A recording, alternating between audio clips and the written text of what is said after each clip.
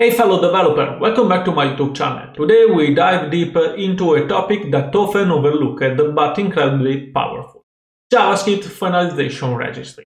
Whether you are a junior developer looking to understand the fundamental or an expert eager for advanced insight, you are in the right place. We are unravel the mystery of this essential JavaScript feature, exploring its application, benefits, and best practice. So stay tuned as we unravel the secret of JavaScript Finalization Registry in a way that's crystal clear for everyone, from beginners to pro. So let's get started!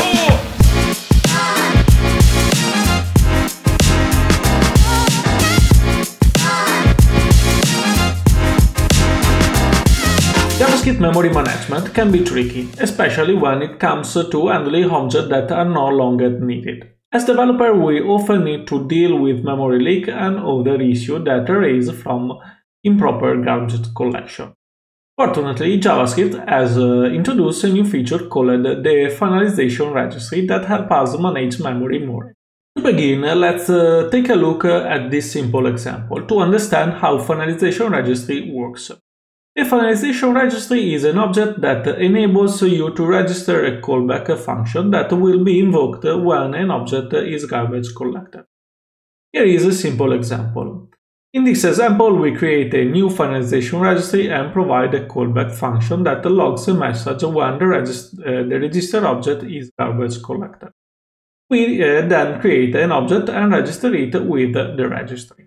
I create a simple example to understand how Finalization Registry works. In this web application, there is a simple set timeout set interval that every 3 seconds change the object in the page and remove the previous one.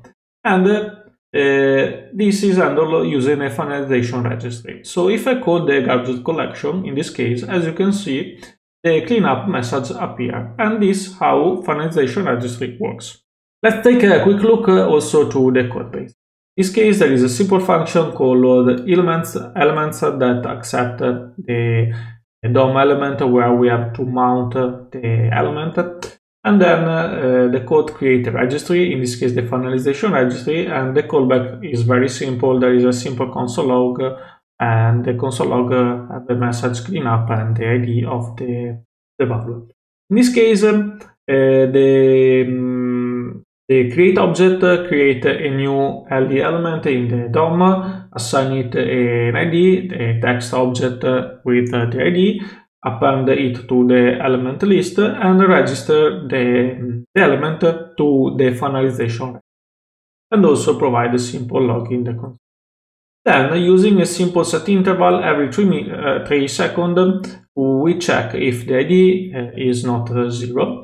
We get the element from the list and we remove it, and we add a new element. This happens every 3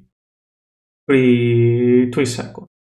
When garbage collector need to clean the memory, call the callback, in this case the finalization registry, the callback we pass in the constructor, and execute the function for every object that is garbage collected. And in this case, print a simple console log in the console. But if you have to handle, I don't know, you have to remove something from the DOM, or you have to, I don't know, stop an interval or a set timeout, you can do this in your finalization. And as you can see, this API is powerful, but please don't abuse it, please.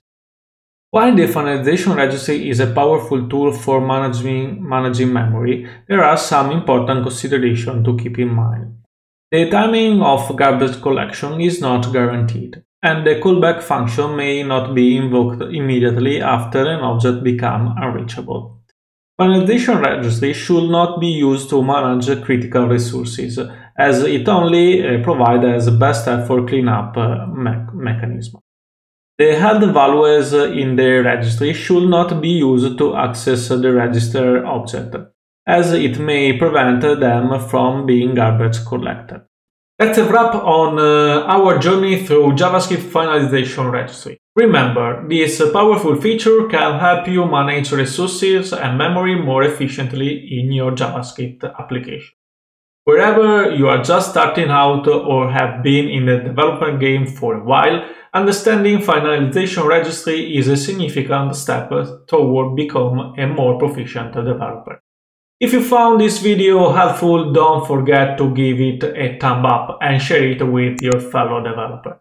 And if you have any question or idea for future topics, please leave them in the comments below. Thank you for joining me today, and until next time, happy coding!